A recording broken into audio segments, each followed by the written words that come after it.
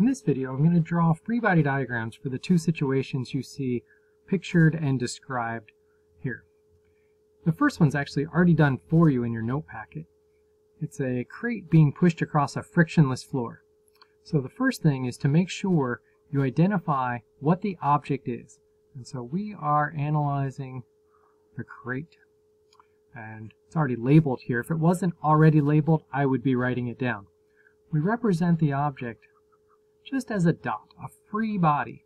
We're not drawing the floor, we're not drawing the man on our free body diagram. It's fine to draw a sketch of it if there's not already a sketch.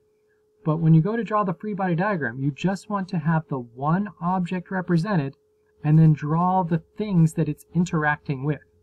Now there's one non-contact force that's acting here, also called a field force. And you'll see this on almost every free body diagram. That is the weight or the force of gravity. So this could be represented as W or mg or Fg. Any of those symbols are fine.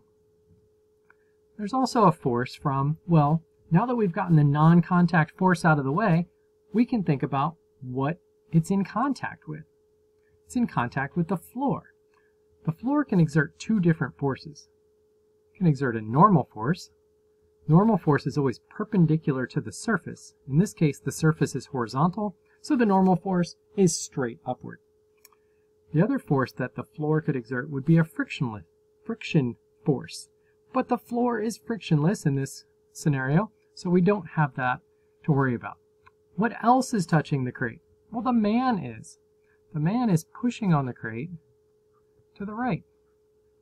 So we could call this the applied force. We could also call it the force of the man. Now there's no grid behind this one, but this length of this force and this length of the weight, these two forces are equal. So we draw them the same length because those two forces are equal. The force of the man, we don't know how big that is. It could be bigger than the weight or it could be smaller than the weight. We don't really know. Any force that he exerts is going to cause the crate to accelerate. All right, now let's look at the child sled system. Okay, so our system that we're drawing a free body diagram for, I'm circling it here. Okay, that's what we're analyzing. That is the child sled. It's a system of objects. So now the same thing applies as the last one. What field force is operating? Well, there's only one field force in Physics 111 that we need to concern ourselves with, and that is the force of gravity, or the weight. Okay, so I could use any of these symbols. I'm just going to use weight in this particular one. And then we have a normal force, because it's touching the ground, and there is a force. Well, what else is it touching? There's a force from this rope. Okay, the rope is touching the system.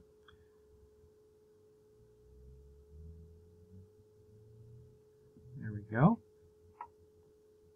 And then it says, do consider friction, and we're going to draw that in. And this friction would be kinetic friction because the two surfaces are sliding relative to each other. Now let's look a little more carefully. If we look at the upward forces, this force is 1 block upward. This force is 2 blocks to the right and 1 block upward. So we have this 1 block upward and this one is 1 block upward. So that's a total of 2 blocks upward, and we also have 2 blocks downward. And so that makes sense.